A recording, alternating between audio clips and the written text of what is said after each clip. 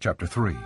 Now Moses was tending the flock of Jethro, his father-in-law, the priest of Midian, and he led the flock to the far side of the desert and came to Horeb, the mountain of God.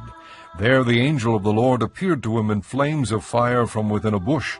Moses saw that though the bush was on fire, it did not burn up.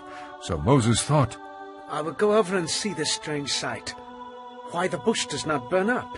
When the Lord saw that he had gone over to look, God called to him from within the bush, Moses, Moses.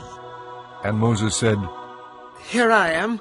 Do not come any closer. God said, Take off your sandals, for the place where you are standing is holy ground.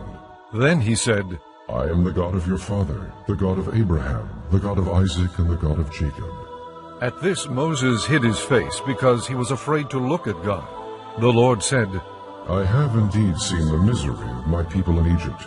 I have heard them crying out because of their slave drivers, and I am concerned about their suffering. So I have come down to rescue them from the hand of the Egyptians, and to bring them up out of that land into a good and spacious land, a land flowing with milk and honey, the home of the Canaanites, Hittites, Amorites, Perizzites, Hivites, and Jebusites. And now the cry of the Israelites has reached me, and I have seen the way the Egyptians are oppressing them. So now go. I am sending you to Pharaoh to bring my people, the Israelites, out of Egypt. But Moses said to God, Who am I, that I should go to Pharaoh and bring the Israelites out of Egypt? And God said, I will be with you, and this will be the sign to you that it is I who have sent you.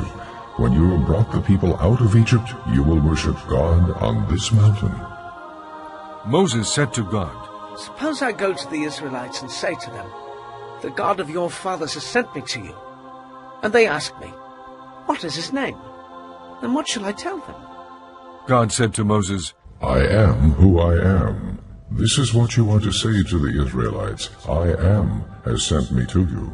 God also said to Moses, Say to the Israelites, The Lord, the God of your fathers, the God of Abraham, the God of Isaac, and the God of Jacob, has sent me to you.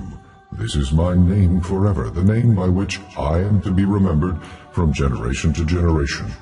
Go, assemble the elders of Israel, and say to them, The Lord, the God of your fathers, the God of Abraham, Isaac, and Jacob, appeared to me and said, I have watched over you, and have seen what has been done to you in Egypt, and I have promised to bring you up out of your misery in Egypt into the land of the Canaanites, Hittites, Amorites, Perizzites, Hivites, and Jebusites, a land flowing with milk and honey.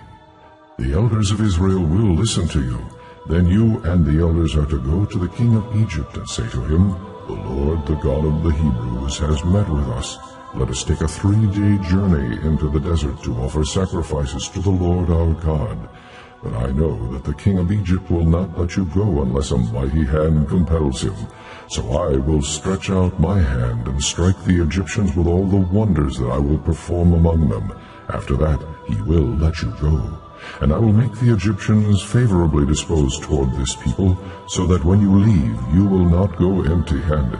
Every woman is to ask her neighbor and any woman living in her house for articles of silver and gold, and for clothing, which you will put on your sons and daughters, and so you will plunder the Egyptians.